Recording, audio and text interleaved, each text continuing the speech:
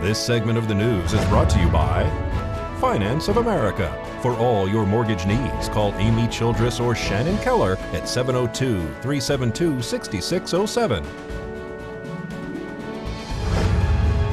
News is also brought to you by Great Basin College. A pioneer in distance education, your success is their tradition.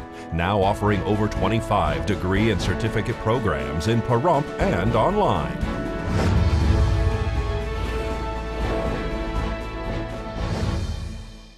In this week's court report, the area man arrested and charged with first-degree murder in connection to the death of the badly bruised 3-year-old Yesenia Camp has had another court date for a status hearing added to the Justice Court docket.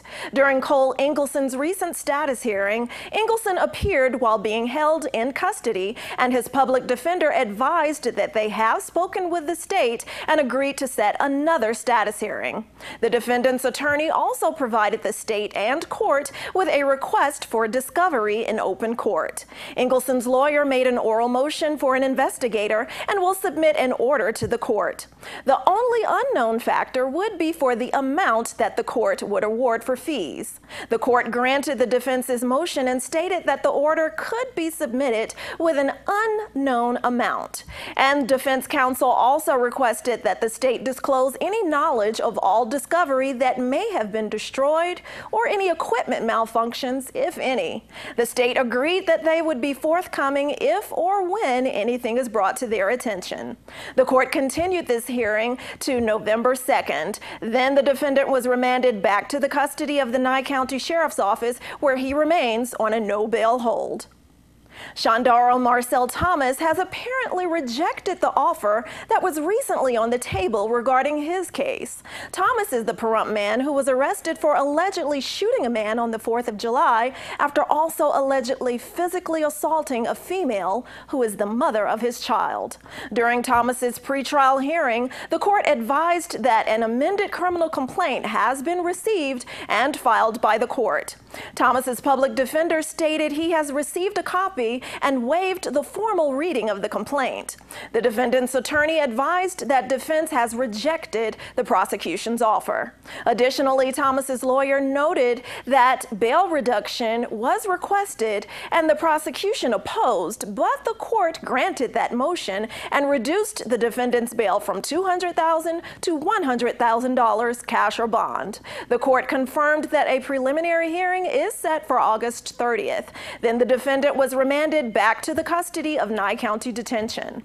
Thomas now remains in custody, $100,000 cash or bond, connected to the charges of attempted murder with use of a deadly weapon, battery with use of a deadly weapon resulting in substantial bodily harm, 3 counts of assault with a deadly weapon, and robbery. However, the bail will remain at $3,000 cash or bond connected to Thomas's separate domestic battery companion case charge related to this incident. In addition to his prelim for his felony case charges, Thomas also has a status hearing scheduled August 30th regarding his domestic battery charge. This has been your court report. I'm Eunette Gentry for News 46.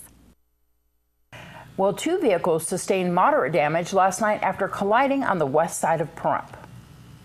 Emergency crews were dispatched to a 2-vehicle accident on Highway 372 and Charleston Park yesterday afternoon. The accident occurred between a sports car and a pickup truck.